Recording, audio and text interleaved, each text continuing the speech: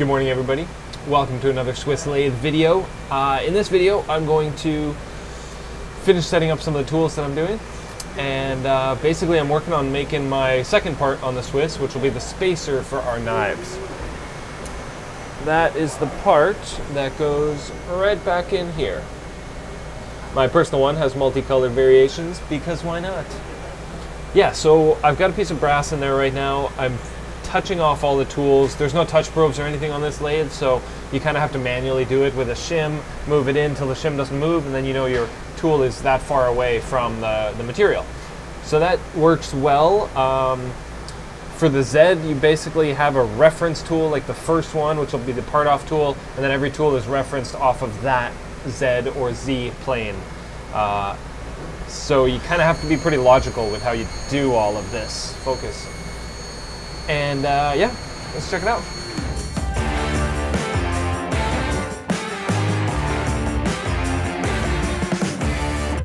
So we'll take a little peek inside here. I basically now always have a paper towel in my hand because it's so oily in here. The coolant is an oil-based coolant, fairly clear and viscous, kind of like cooking oil. But I haven't run coolant in a day or two, and it's still dripping from basically everywhere. But that's okay, it's part of the process. So I've got a piece of brass in there, 3/8 inch rod. It is connected to the bar feeder, which is over there. I got a 6-foot LNS bar feeder. Let's take a look down here. So on the main side, I have 4 tools set up. I have my VCMT turning tool. I have a grooving tool, 78 thou grooving tool. I have a 78 thou parting tool with a left hand holder, and then a 78 thou parting tool with a right hand holder. That just kind of, I think it'll be a good idea to have both set up so that depending on the length of the part and how I want to part it off and etc. etc. But for the most part right now I'm using the bottom one.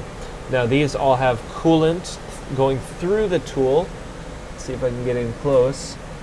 Notice that block on top of the holder. There's a tiny little hole inside of it that'll shoot coolant at 2,000 psi, up to 2,000. I was seeing about 1,800 coming out one of the nozzles. So almost all of the tools are going to have through coolant, and then this one I've got it teed.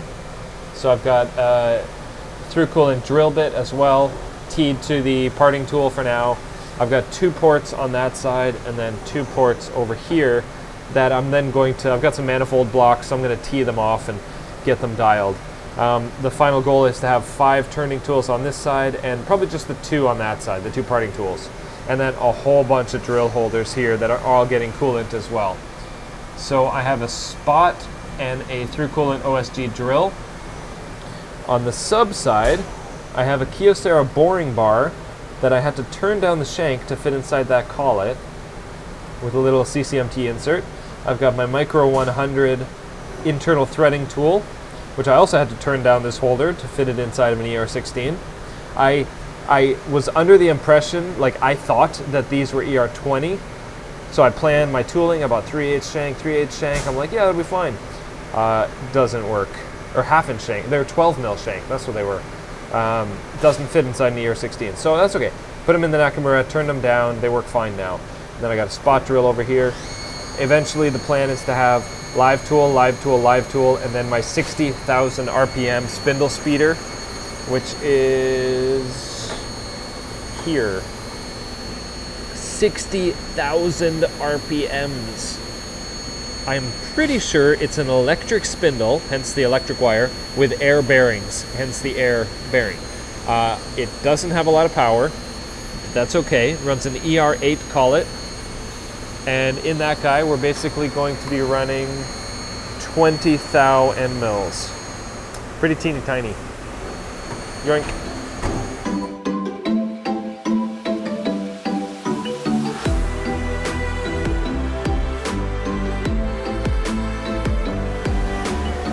Here's a bit of a better video shot of one of the through coolant holders. It's a Utilis brand. I got it from Gen Swiss. I bought all kinds of stuff from them. Parting insert, or turning insert, parting inserts, all kind of stuff.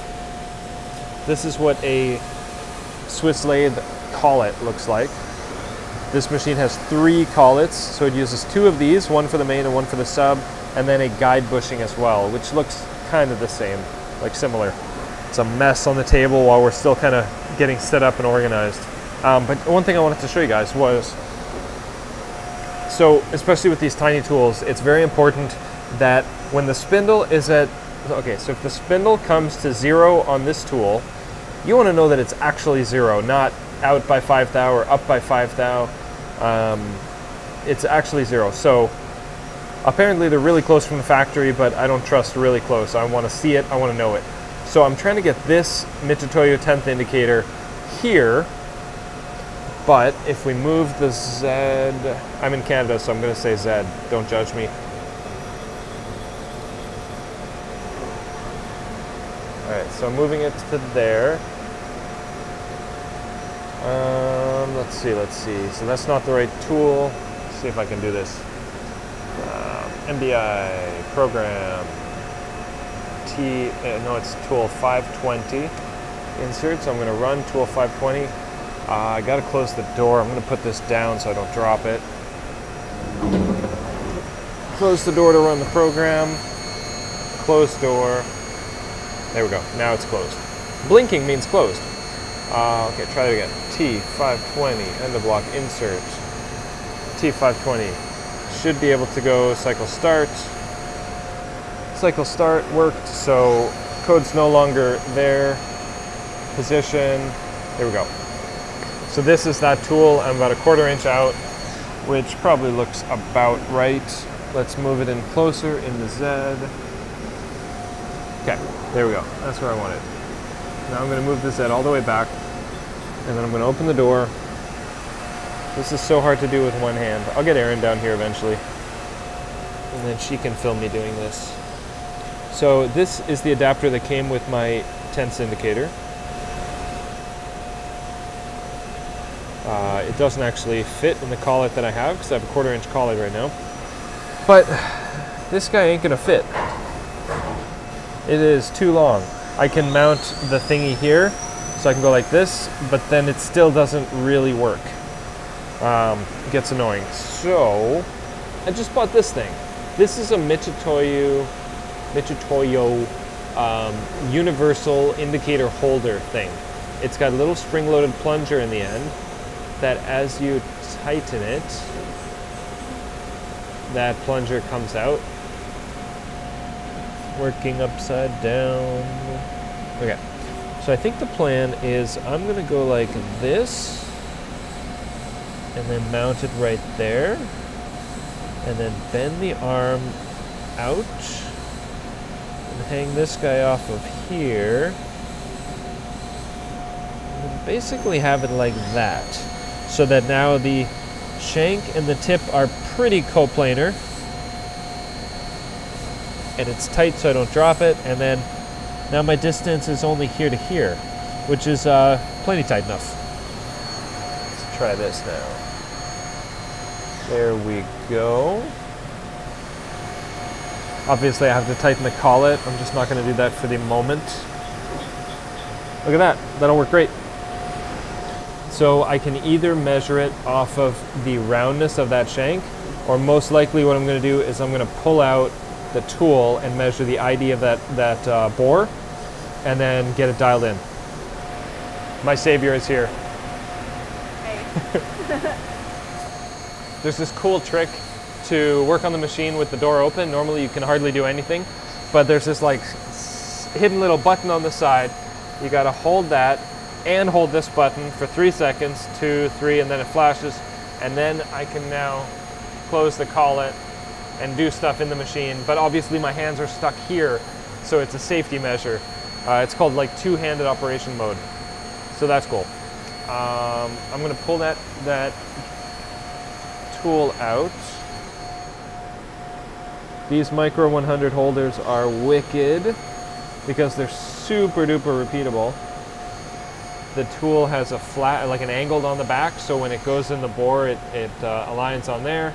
And then there's another angle on here that helps tighten it down.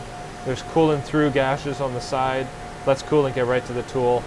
And they're super well made. They're repeatable. Harvey Tool actually just bought this company. So now I can get the tip inside that hole and we'll sweep it in. So I'm checking for alignment, basically. I want the tool and the spindle to be perfectly lined up, not out in Y, not out in X, and I just want it to be perfect. So this will allow me to check that. As I rotate the sub spindle, so I should have a couple thou preload right now. So already I can tell that I'm out a little bit and I'm only barely rotating it. So then I move the two in position, and so that while it rotates, that dial basically shouldn't move. And then you got to kind of wrap your head around it and figure out which way to move. Up, down, forward, back. Confirming that my position in the machine is accurate, which it's not right now. I'm going to call the tool offset, tool 520 again. Two-handed mode. Run the cycle. Okay, I'm good.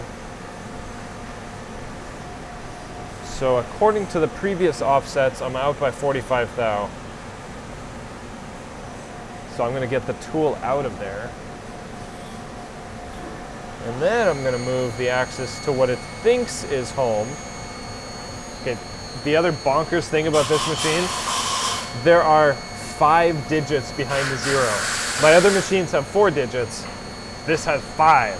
So it's like, you know, the 3rd digit is thousandths of an inch, the 4th digit is 10,000ths of an inch, the 5th digit, I don't know what you call it, like 100,000ths of an inch, microns basically. So, or millionths, they call it millionths of an inch, like 10 millionths is 1 on that last digit. So I can actually move the machine in 10 millionth increments, which is insane. I've never seen that before. Okay, so let's move the Y down or up. Okay, so according to the machine, it now thinks that it's perfectly centered. Let's see how close it actually is. I can tell it's way off just by looking at it, I think. Maybe that's just the indicator. Yeah, interesting. Okay, so we have some preload. So like I was saying earlier, I turned down the diameter of this Micro 100 tool. Who knows if I turned it perfectly on center. So this offness could definitely be my fault, but it has to be fixed for show. I'm gonna fiddle with this for a minute.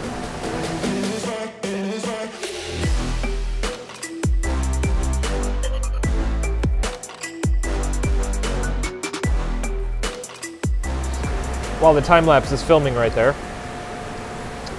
Okay, I got that tool dialed in very perfectly to within about 1/10 of run out, which is epic.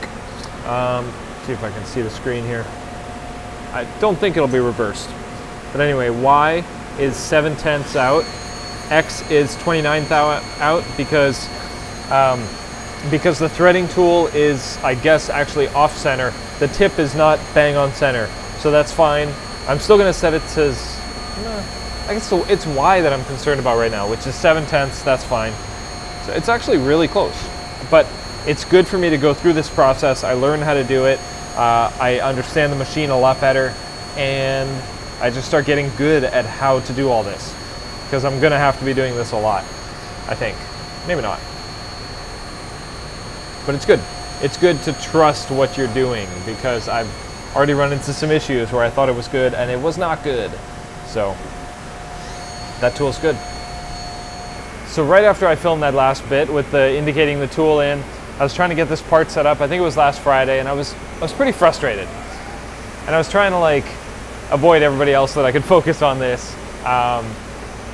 And it was actually Erin that came by and bugged me, which was good, and suggested, or she asked, like I was stuck in the program, it wasn't doing what I want, and Erin said, is there anything you hacked to make it work? And I said, no, it's all perfect. And then she walked away, and then I thought about the word hack, and I was like, well, if I hack it, the tool width this way, then I got it fixed. And then it totally worked after that. And I don't know why it works, but it totally works. So thank you, Aaron, for helping me hack that. Yeah, setting tool offsets, it mostly makes sense now that I've gone through it, but except for that one tool, has to be the tool width offset, but now it works, so whatever. Anyway, I was able to make spacers.